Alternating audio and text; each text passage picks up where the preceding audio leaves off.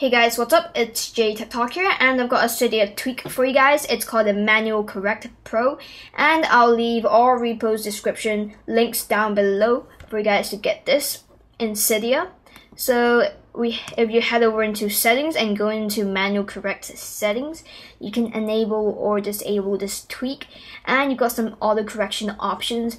You can select enable correct casing, punctuation, and also add the most important feature of this tweak, a manual correction. So for example, you misspell something, so I have no idea what I typed in. If I type that in to my notes, I would like that to be correct to hello. So GIFG to hello, and I can just save that. So now if I try and type GIFG, it will auto correct GIF2 to hello, and I just press space and hello, GIFG has been auto corrected to hello.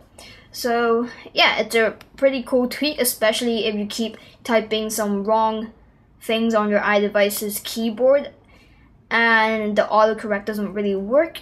You can now use ManualCorrection Pro, this Cydia Tweak, and you can just add the correction that you would like.